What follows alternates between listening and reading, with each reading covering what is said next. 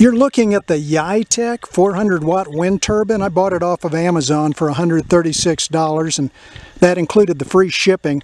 Comes with all the hardware you need to put it together, including a mounting flange that you'll need to weld to a pole so you can put it in the air.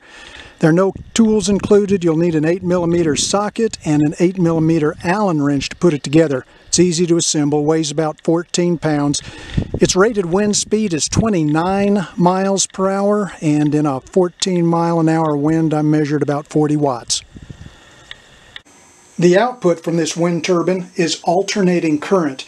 It feeds into this charge controller that converts the alternating current into direct current so you can charge your batteries. The charge controller also keeps you from overcharging the batteries.